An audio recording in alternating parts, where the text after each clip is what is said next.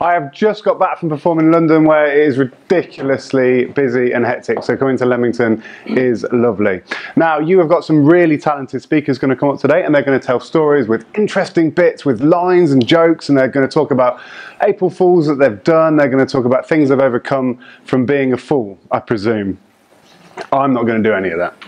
If I could ask you to think of any word, and I had that word written down on a piece of paper inside this box, that'd be pretty impressive, right? I'm going to ask you to do that in a second, but please don't think of anything that's arty, anything that's from Leamington, anything that I could have influenced you since being in this room. And also, not a brand name, so please don't say Apple or Nike, because I can't afford to pay them. Have you got a word? Yes. What is your word? Giraffe. Giraffe. Giraffe. If I have giraffe written down on a piece of paper, you'd be impressed, right? Giraffe, huh?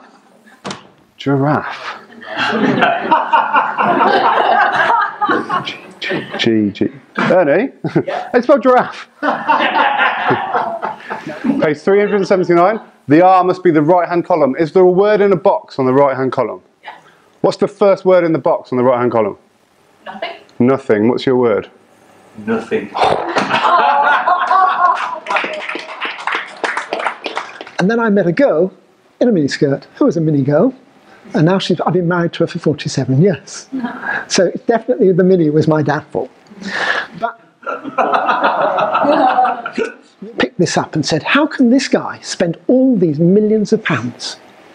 And then my counsellors started saying, what the hell are you doing? But in the end, I had to say to them, just look at the date at which that was leaked. Because it was leaked on the 1st of April. And in fact, it was a setup that I put up with the courier. And we put it in. And it worked brilliantly. So you have to be careful. You can occasionally use the media. And I did, per bra. So he said, that's fantastic. Okay, but he said, just one question. Can you explain to me what you're doing with these bras? And why are you using them so fast? He said, it's very, very simple. He said, my office is opposite a synagogue. And I am cutting the bras in half, and I'm selling them to all the Jewish people for £200 of a skull cap. Because I tell you, I was in the 60s and the miniskirts, and I liked it. So I tend occasionally to be a little bit too friendly towards women. Not purposely, but because I want to be nice. And it's annoying me that I have to now be so very careful. I have to be careful. And all I'm trying to be is nice. But the world is making everybody look worse. And that also, in a way, gets me worked up. And the amazing thing is that that young lady is here tonight. She's come down from Newcastle to be here to tell us the story. Ladies and gentlemen, Faye Kankowski. So he rested the cigarette in an ashtray and slowly peeled back the curtain, which revealed a man there who was bent over in pain and sweating from every orifice, and he had huge hideous boils all over his back which were like ready to burst. So she introduced herself, exchanged pleasantries, and walked over to a little shelf where there was like some scalpels and bandages and things like that.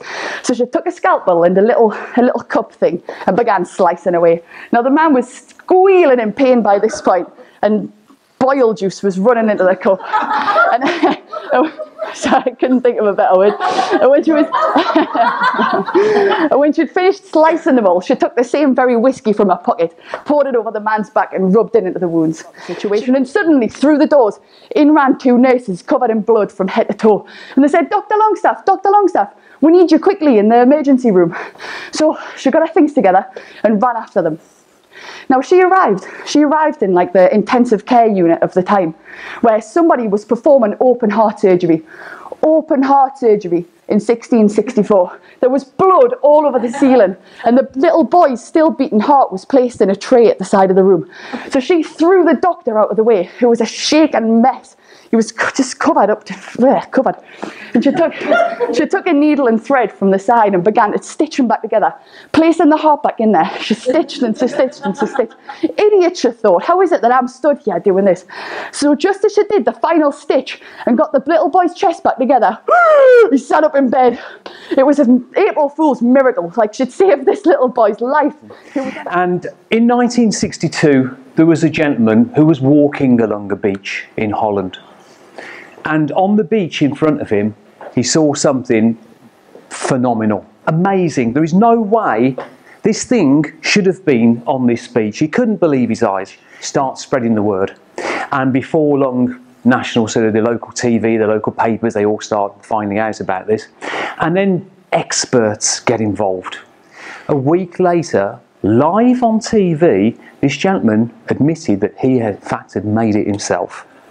And all these experts with all these tides and all this stuff, they were completely wrong. Now, you'd think that is the end of the story, but in actual fact, there's a little bit that kind of was the reason I decided to share this particular story with you, because at the ending, there's one little extra fact that sort of touched me in a way. I'm not going to cry like Ernie, don't worry. It's not going to happen, trust me, it's not going to happen.